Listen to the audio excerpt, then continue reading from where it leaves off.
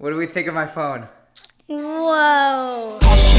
Get on your knees. Came from the jungle, up in the tree. How's it going? It's me, Hudson. I broke my phone. I mean, look at that. I've never met anyone who's broken it this bad. Here's what happened. So I was going on a nice bike ride with my family, and as we were leaving, my phone fell. How's it going? Just filming a video, broke my phone. Guy was laughing at me. And then I biked over it. Totally my mistake. However, I now have no phone. As you can see, that is not a functioning phone. So what am I gonna do? I'm gonna attempt to spend the next 24 hours without using my phone. Let's do this.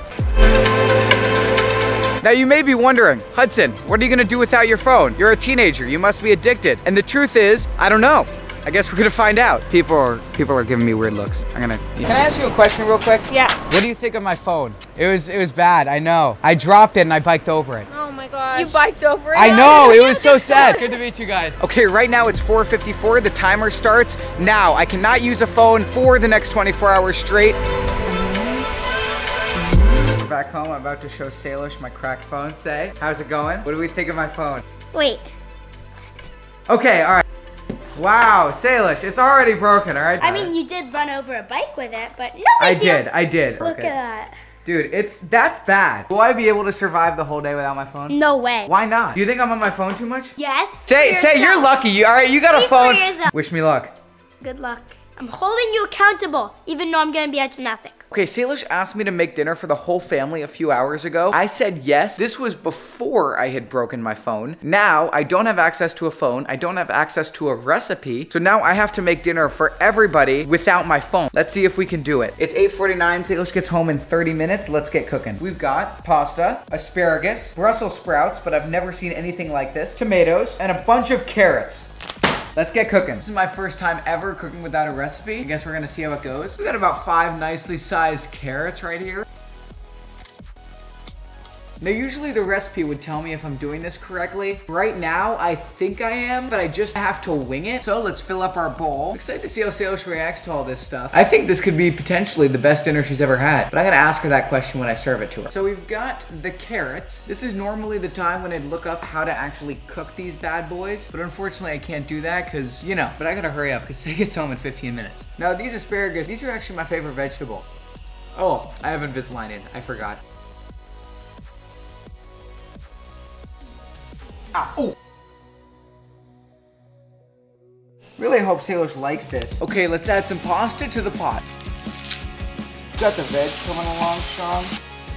Say, what do you think of this dinner I'm cooking up? It's pretty good. All right, easy. You're not even in frame. You gotta zoom out. I got it. How do I zoom out? We have got a legit dinner coming on. We've got pasta, incredible veggies, and a perfect tomato sauce. I think I just discovered a new way of making tomato sauce. Well, I just made dinner without a recipe, first time ever. Let's see their reactions. Okay, Salish, here we go. First bite of the food made with no recipe. Big bite. It's not bad? Not bad. Don't eat all of it though, I want some. I think that's a step toward me living without my phone. I literally made that with no recipe. You think I did a good job? Yeah. Now, who's cleaning? It's midnight right now, which means I've gone almost 8 hours with no phone. This is around the time when I'll get on my phone before I go to sleep. I'll usually scroll social media, like some photos. Apparently now, I don't have that option. So I'm kind of disappointed about that, but I'm gonna use this opportunity to get some more sleep. See you all in the morning.